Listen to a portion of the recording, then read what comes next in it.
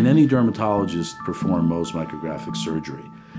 The short answer is yes, any dermatologist can perform Mohs micrographic surgery, but the appropriate person to perform Mohs micrographic surgery should be an American College of Mohs Surgery trained physician. Now that usually involves either a 1 or 2 year fellowship after you complete a dermatology residency.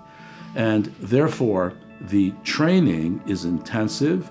It involves that particular individual that goes through that fellowship program doing thousands of cases during their fellowship, and therefore getting the proper tools, proper skills, proper mentorship in order to be ready to do Mohs surgery the minute they finish that fellowship. So the short answer is yes, any dermatologist can do it, but the appropriate dermatologist that should do it is a dermatologist that's had a fellowship training after their residency of 1 to 2 years by the American College of Mohs Surgery.